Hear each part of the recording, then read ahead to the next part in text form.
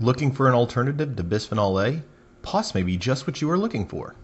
Bisphenol A has been used since the 1930s as a hard block in many different polymers, including polyurethanes, epoxies, polycarbonate, polyimides, polyesters, and others. When these polymers degrade, bisphenol A can be released, a fact that has many consumers concerned about exposure. Justifiably so, as some studies have shown bisphenol A to mimic the hormone estrogen and to cause many health and developmental problems. While the typical consumer is exposed to levels well below FDA limits, there is still great concern among the public about extreme cases and the exposure of people in and around plants that make these products. As an alternative, we offer the nanostructured hybrid molecule POSS. POSS is a family of hard block molecules such as alcohols, amines, epoxies, imides, silanols, and more. Whatever is best suited to your application.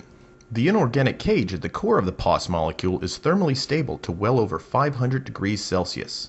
The organic groups will remain bonded to the cage to temperatures over 350 degrees Celsius. And POSS has received the highest safety rating in toxicity testing in both the United States and Europe. But POSS doesn't just replace bisphenol A, it can make your product better. Epoxies, for example, are often made using a bisphenol A-based epoxy resin and an amine curing agent. Dynamic mechanical analysis shows a typical modulus versus temperature curve for this thermoset polymer.